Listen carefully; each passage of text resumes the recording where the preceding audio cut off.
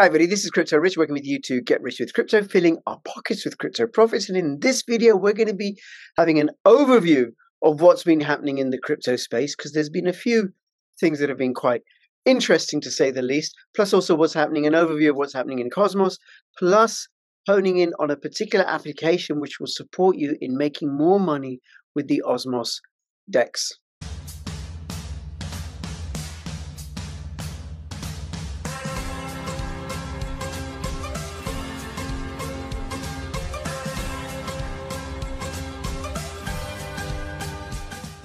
NordVPN is becoming more than just a VPN.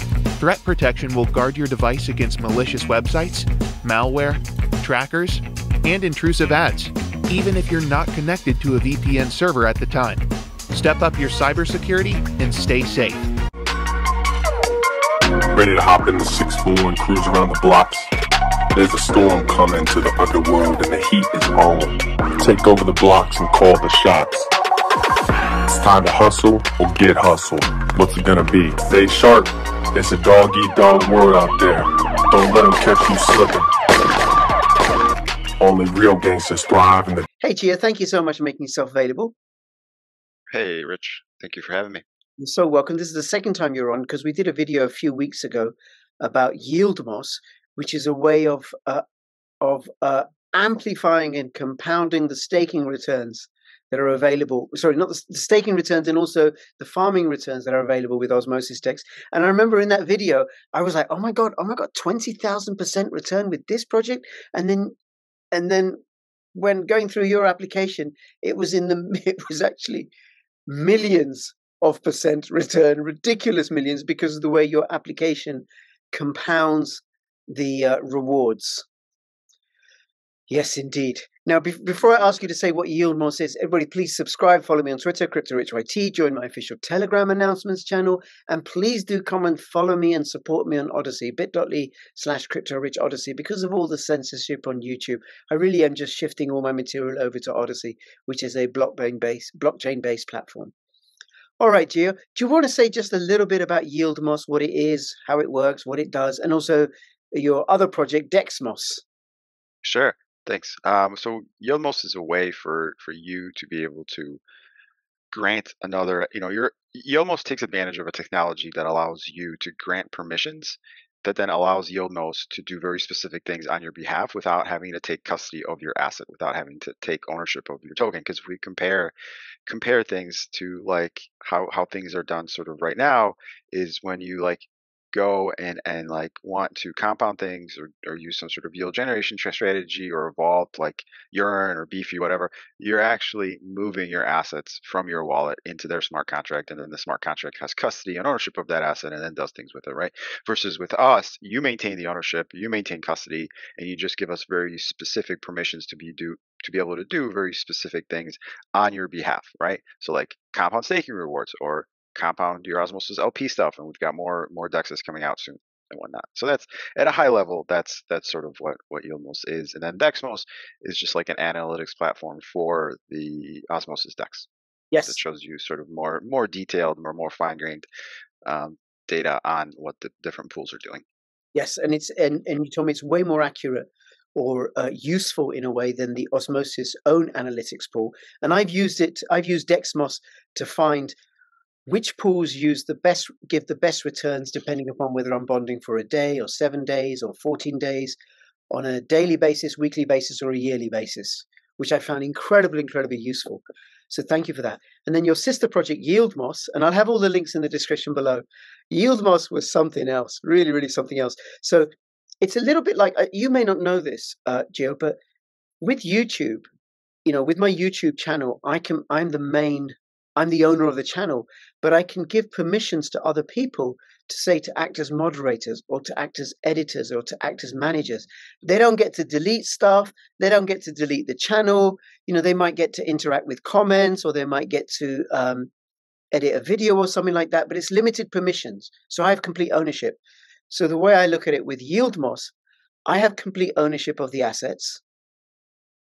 But Yieldmos is able to go in and not take anything out, remove the assets, but to compound them again and again and again and again. And with some projects, I think it might have been Rebus or Tori or Jacko, I can't remember on the video, but they give rewards ongoingly. Every block, yeah. Yeah, and then with Yieldmos, every 30 minutes, those rewards are compounded instead of, say, every 24 hours or every couple of days when I get round to do it, which is why the returns can be just so ridiculously high. I think Einstein said compound interest is the eighth wonder of the world. And Yieldmos builds on that knowledge from Einstein. And there's no charges. There's no charges for Dexmos. There's no charges for Yieldmos. So it's free to use. Yet. Not yet. Not yet. They may be at some point in the future, but right now it's free to use, and it's not custodial. You don't get access to the private keys and stuff. And it works. No, we don't want private keys. No, we don't want them. Otherwise, well, we'll talk about that. The risk of giving away your private keys and counterparty risk. We don't. And currently, it works with Osmosis.zone, which, in my opinion, is the best and premier DEX inside the Osmosis and the Cosmos ecosystem. And you're adding other DEXs as well. Now, just say something about DEXs, decentralized applications, decentralized exchanges versus centralized exchanges, because you may have heard there's been a little bit of noise in the crypto sphere and in the financial world and actually even the main news about an exchange called FTX that came into a little bit of controversy. What was the risk with FTX versus the risk with a decentralized exchange like Osmosis?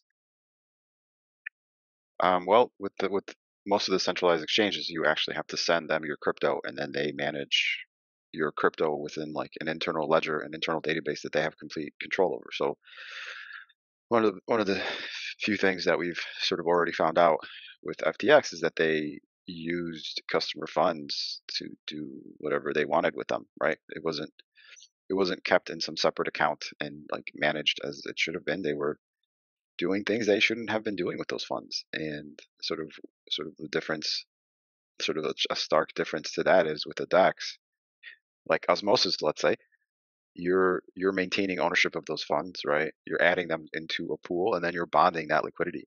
But throughout the entire process, you maintain ownership, you maintain rights to some percentage of that pool, right?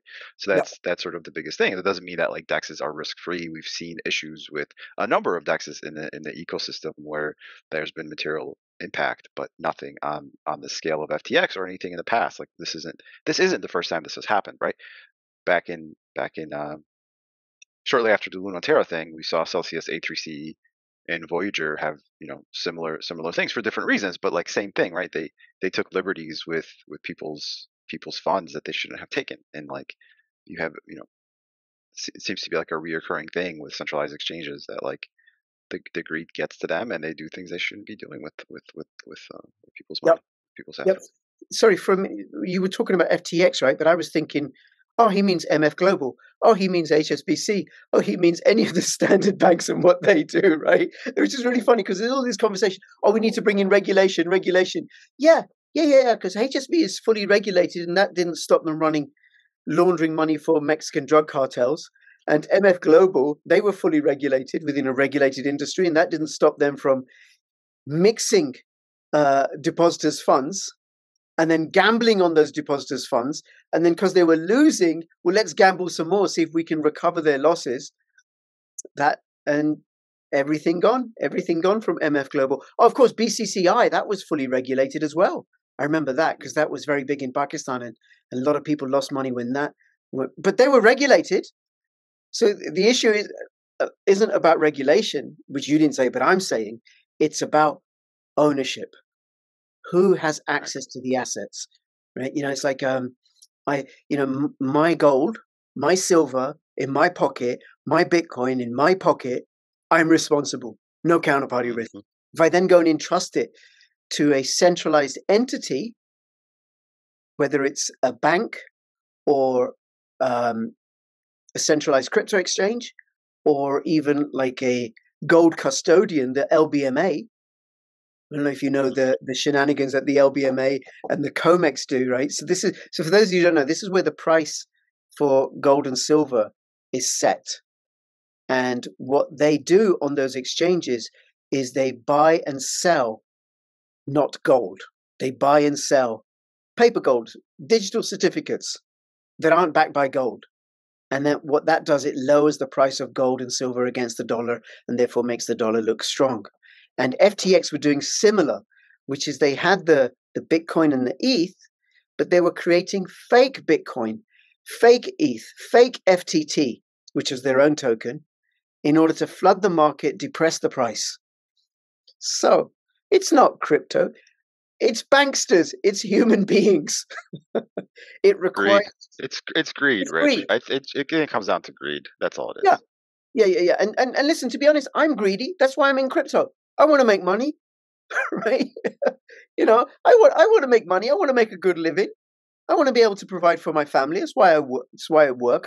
I work as a social worker, not because I get paid. I want to get paid. I want to make money, and I work But as a. there's a difference. But There's there's a difference. difference. You're being greedy with your own assets, Yes. right? Versus being greedy with other people's assets, right? That's the. I, So th- I think there's an important distinction there, right? okay, but how about this then? Give me your Bitcoin and your Atom, and I'll see if I can double it for you or triple it for you. Just give it to me. Yeah, let me get back to you on that. But that is the risk of centralized exchanges, the counterparty risk. You have to trust somebody else.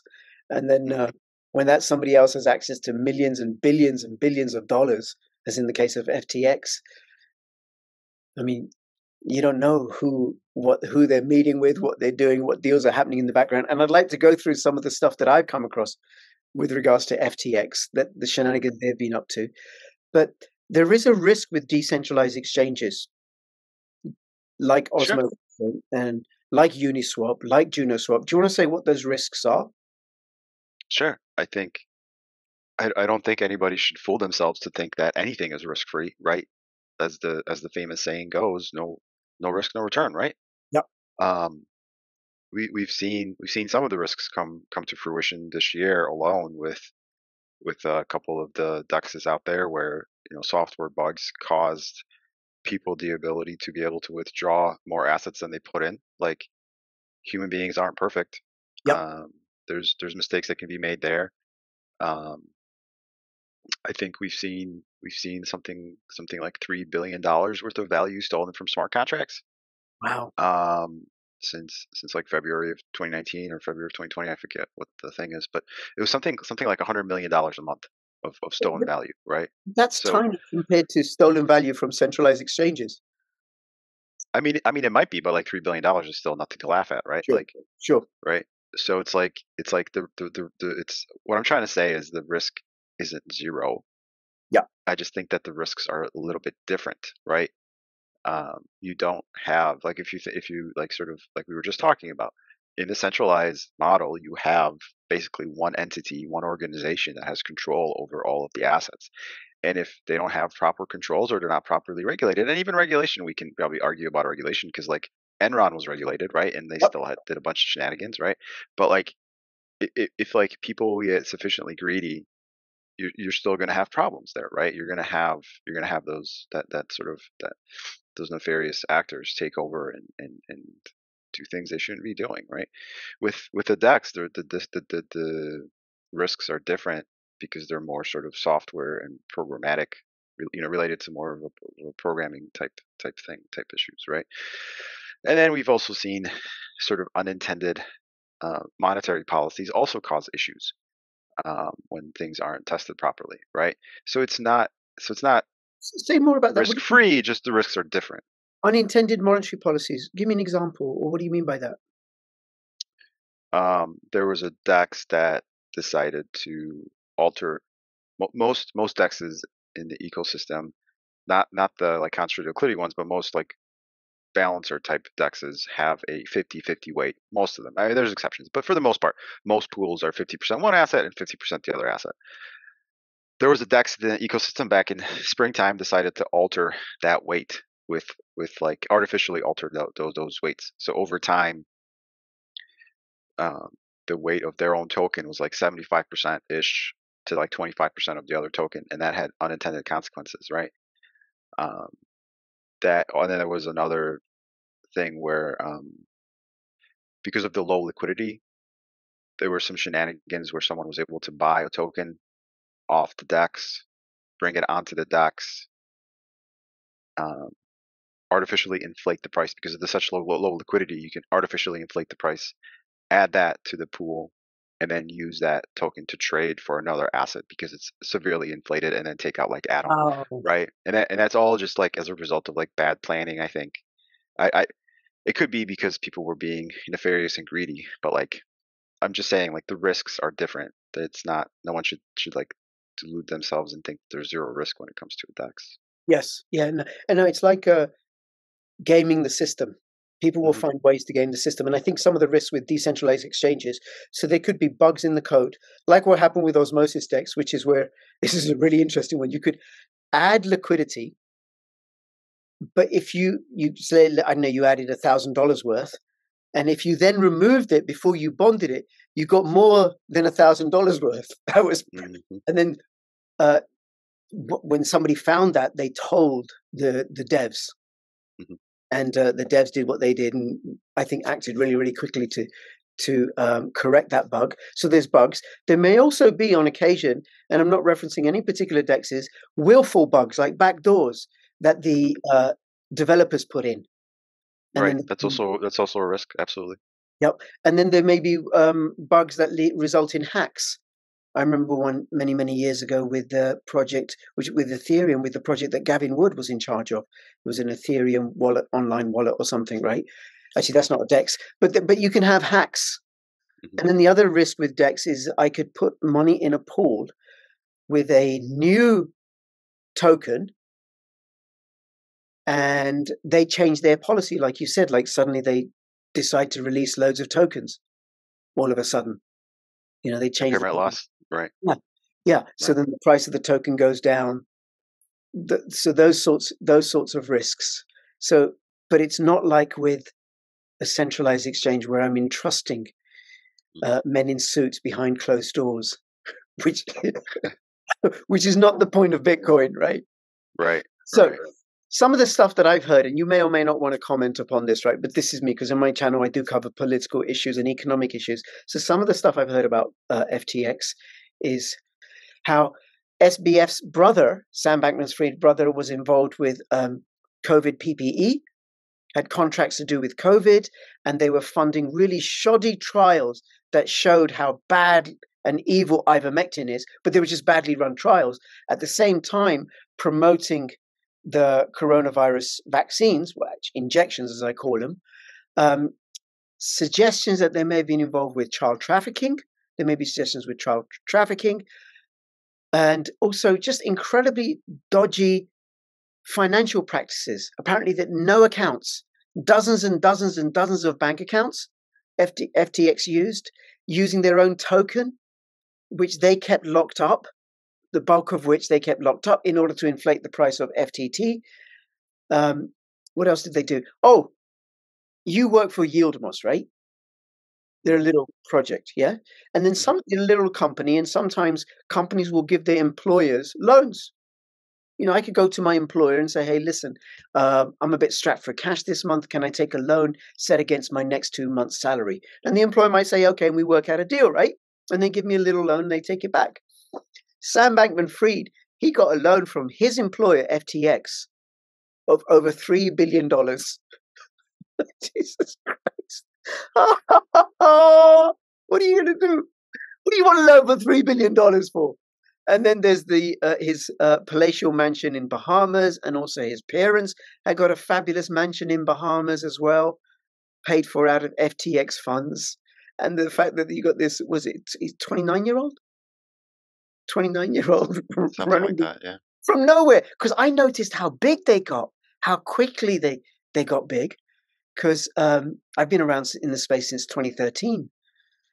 Bittrex hasn't got that big. Bittrex does things properly as far as I know, right? But FTX came along and boom, so big. And then I remember the media talking about Sam Bankman-Fried and what a great philanthropic, successful billionaire he was at the age of 29 or whatever.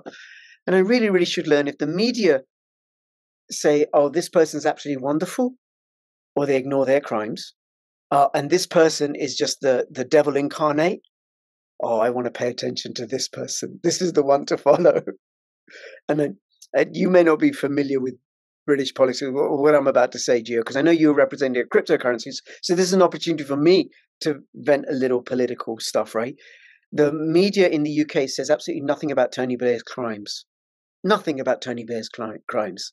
You know, the complete lie that resulted in the destruction of Iraq. But they go on a lot about Jeremy Corbyn and what a terrible anti-Semite he is, on no foundation, no evidence whatsoever. But he's a threat to the establishment, whereas Tony Blair is part of the establishment. Anyway, so that's the problem with centralized exchanges. And then there's the knock-on effects that it's going to have. Anything you want to say, or how you think that might play out with other crypto exchanges? Yeah, you know, there's been stories of like different exchanges loaning each other money, so I wouldn't be surprised if there was some issues there. But also you had a lot of like a lot of projects in the ecosystem, not just in Cosmos, but I think across all the ecosystems that kept their treasuries on centralized exchanges, right? FTX being one of them. And I think, you know, there's going to be some issues there, right? Because those treasuries are gone, right? Yeah. So that's going to cause issues. You have probably a lot of you know, I mean, the second order effects. You know, everybody who was a customer of FTX and had assets on there, they're going to feel it, right? Some are going to be impacted more than others, but like all those other projects, right? That's going to have a toll. That's going to cause issues, and it's going to take some time to figure out what the entire impact is going to be. Yes. Yeah. A little bit like the rollout of was it Bear Stearns? Bear Stearns collapsed, and then I think 6 months later it was Lehman Brothers. And then there was a whole range. There was Fannie Mae and others and others and others and others. And then we're still dealing with the knock-on effects of that. Mm-hmm. Okay. And then what about Cosmos? Just changing the subject. What's happening in the Cosmos ecosystem that you want to let us know about? Yeah, I mean, there's been a few projects that have launched recently. You know, Territory, Rebus, Jackal, Stride just did their airdrop. They're going strong. Kujira keeps building. Umi did a bunch of upgrades. Comdex is released a bunch of new products. I mean, if you looked at this ecosystem, I don't think you'd be able to tell that we're in the middle of a bear market, right? If you No. ignore prices for a moment, right? Up to like 54 or 53 app chains already out there. Yeah, it's a lot is happening. I think the next bull cycle is going to be very interesting. Oh yes. Oh yes. And I'm actually thinking, because this is my second bear market? Maybe my second bear market in crypto, and the first bear market second bear market as a vlogger. The first bear market was really rough. It was really, really rough. This bear market isn't so rough for me because I've been building and building and building and building. So I can't wait for the next bull run because that'll be really, really sweet, right? So the bear market is the time to build. Now, why won't these Cosmos projects be beset by the problems that have plagued FTX? I don't know if there's like a blanket statement, blanket answer that I could give you here, but like I think for the most part, these projects are building products that are, you know, open source, and so it's much easier for people to be able to verify their claims and the things that they're building, right? Mm-hmm. So you have sort of because the ecosystem is a bit more open and a bit, you know, things are open source, and people are sort of, I think, are checking up on each other to see what's going on. The problems that we just saw with FTX probably aren't going to happen. I don't know if I would say they aren't going to happen, because, you know, greed is a pretty powerful thing. So like I would 100% expect for some developers to try to pull a fast one, and I think we've seen a little bit of that here and there.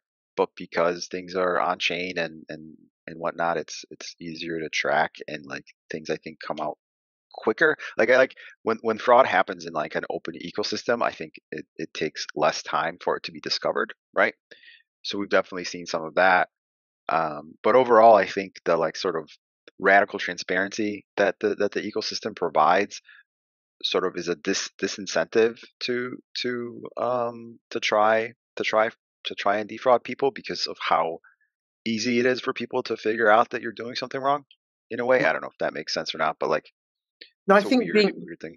No, I think being open source makes a big difference because people can check stuff out. Plus, also, I'm not saying that every single project in Cosmos ecosystem is fully decentralized, but there is a ethos of decentralization that it promotes and that it's open source so people can check. And the problem with FTX is that it was centralized and closed source.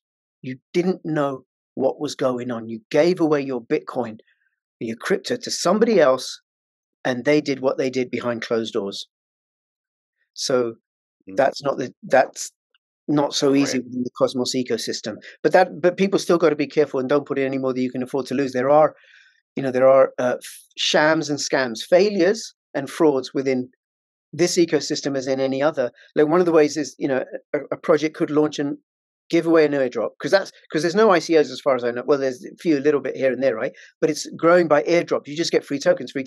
So you and we could spin up a whole bunch of free tokens, have a website, airdrop them to everybody. People start trading, and then we disappear, having sold our tokens. Except, like you said, because it's open source, people will be able to see, oh my God, Rich and Geo are selling their tokens. They're out to run for it. Mm-hmm. And that's happened, right? Yeah. That's happened. That's been, I'm not going to name any names, but that's definitely happened, right? Yep, that does happen. That's human beings. Human beings doing whatever human beings do, wherever they're always done.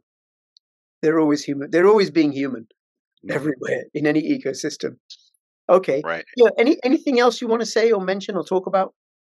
Yeah, I just wanted to add one thing on top of this whole FTX thing. Like, this isn't a problem that's unique to crypto. No. There's a reason why the U.S. Fed is a lender of last resort. The same thing happens to the centralized bankers. Those guys have various ratios they have to maintain, and during times of stress, they run out of liquidity as well. They run to the Fed asking them for liquidity, and the same thing could have happened with tulips or cars or sneakers. This is not a problem that's unique to crypto. It's just, I think, more prevalent in crypto because of the lack of regulation. And for the most part, most people have been like resistant to crypto regulation. But this isn't, if regulation came out and saying that like centralized exchanges have to maintain a 1-to-1 reserve, that's not regulating crypto. That's regulating the way that centralized exchanges operate, right? Mm-hmm. So I'd be all for that kind of regulation. Well, personally, I think the best kind of regulation is self-regulation. But a lot of people get hurt with that, though. People will get hurt with other regulation anyway. Ultimately, if I had invested in a regulated entity, it's still my call. I'm still responsible. I put my money in there. Right. Sure. But if you got deceived into putting your money into there, that there's a difference there, right? Like, sure, but I don't think regulation will change that. It's not going to change it, but I think like if the regulation like was sort of a mix of forcing exchanges to keep 1-to-1 reserves and having some sort of like transparency mandate as well, it's probably not going to stop the fraud, but I think it would severely decrease it. Okay, then let me put it another way, right? The remedy to this is in decentralization. Sure, absolutely. But I don't think centralized exchanges are going to go away because people they're not. There's still like a massive need for fiat on ramps and off ramps, right? Yeah. So like until that goes away, I don't think we're going to have the centralized exchange problem go away, or not necessarily a problem, but the fraud problem. That going away gets nearer and nearer and nearer as the debt default that day approaches, when the debts can't be repaid and the whole fiat monetary system collapses, which is why I recommend, not my recommendation, but something for you to consider: gold, silver, crypto. Okay. Gio, thank you so much. Really, really appreciate it. I'm going to have the links to Yieldmos.com and also dexmos.app. Do check them out. And also the Yieldmos Telegram group, a small but growing Telegram group with some great conversations. Try out the Yieldmos application with Osmosis. I'm doing a whole series of videos on how to use the Osmosis DEX, and I will be doing another one on Yieldmos and how to use that to maximize your returns for staking and farming on the Osmosis DEX. And between now, please do subscribe, comment, like. Your comments below make a big difference. And between now and when I see you next, please keep filling your pockets with crypto profits, crypto rich, and crypto geo. Signing out. All the best. Bye bye. Thank you.